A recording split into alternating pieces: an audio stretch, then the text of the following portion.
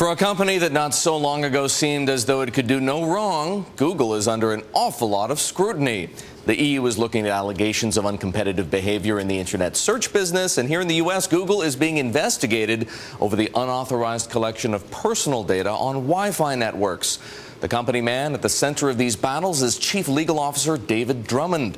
We spoke to him yesterday at the Ideas Festival in Aspen, Colorado. We're certainly concerned about it.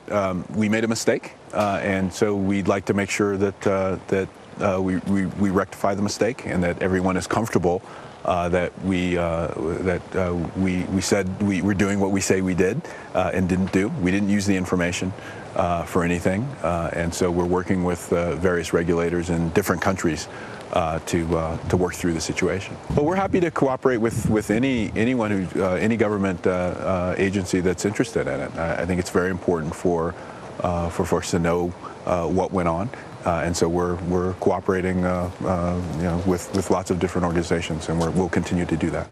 David Drummond also is deeply involved in Google's future in China, where the company is trying to stay in the search business and is waiting for a government ruling on its latest application. Here's what Drummond had to say on that issue. Obviously, it's not in our hands. We certainly hope that we'll have our license renewed and that we'll be able to continue to offer services in China, which require a license. We're very committed to being in China and serving our users there.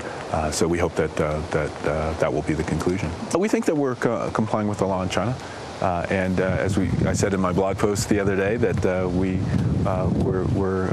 want to be in the country and we're willing to comply with the laws. We have said, as you know, that we don't want to operate a censored search engine in China, and so we won't be doing that. But we have several other services there, and we'd like to offer those locally in China.